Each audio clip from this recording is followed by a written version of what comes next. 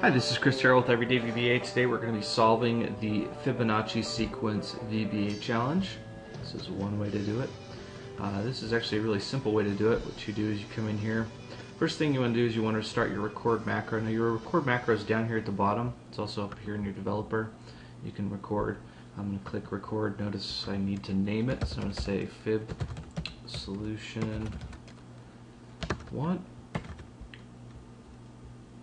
And then actually if you want to put in you could actually put in control whatever, however you wanted to do that. So if we went control shift F, that would actually be the hyperlink for that code, and I'll show you how that works. So what we want to do is we want to make sure that your formula is in here. It's B8 plus B7, which basically gives you 8 plus 5 is 13. Now what we're going to do is we're going to select this area right here. We're going to come over here to Home. We're going to go to Fill,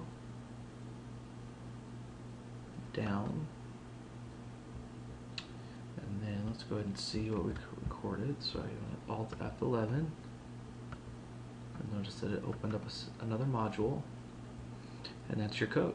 So basically, what you're selecting is from B9 to B16, fill down. It's pretty simple and straightforward. What we're going to do is we're going to stop recording and test it just to make sure that it works. So I'm going to get rid of these right here. Remember, we used Control Shift and F, which is what I just did, and that ran it. The other way to access that code is if you come in here and you go back to your developer ribbon, you go to your macros, and then there's your Fib Solution 1.